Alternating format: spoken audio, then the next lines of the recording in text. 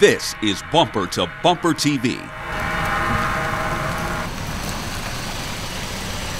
The 2013 Chevrolet Malibu was launched as a breakthrough vehicle for the Bowtie brand with a refreshed image. That includes taillights that come straight from the sportier Camaro.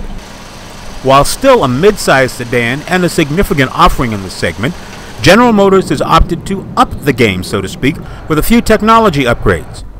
That's evident in the MyLink system, which integrates smartphone technology with the console. So if someone has an app for Pandora or Stitcher Radio, for example, it can be heard in the vehicle.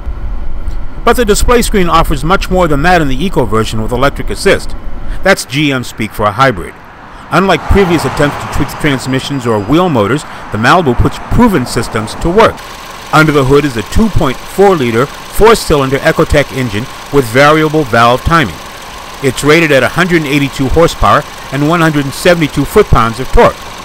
It gets a considerable assist from an electric motor delivering 15 kilowatts of power and 79 foot-pounds of torque.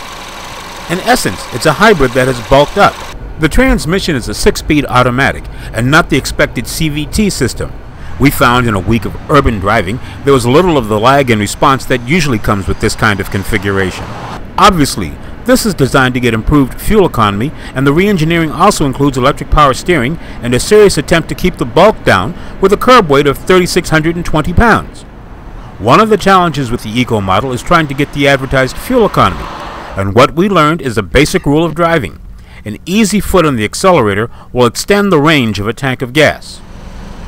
Somehow, the designers also managed to eke out more interior space for drivers and passengers, but you won't think of it as sprawling. Fit and finish, which was good on the previous model, has also been improved to compete as a global platform. This is the 8th generation of the Malibu, and the second one to use an Opel-influenced design. For Chevrolet, if managed correctly, it has the potential to change the brand's image. This is Greg Morrison. We want to know what you think, so email us. The address is bumpertobumpertv@cs.com.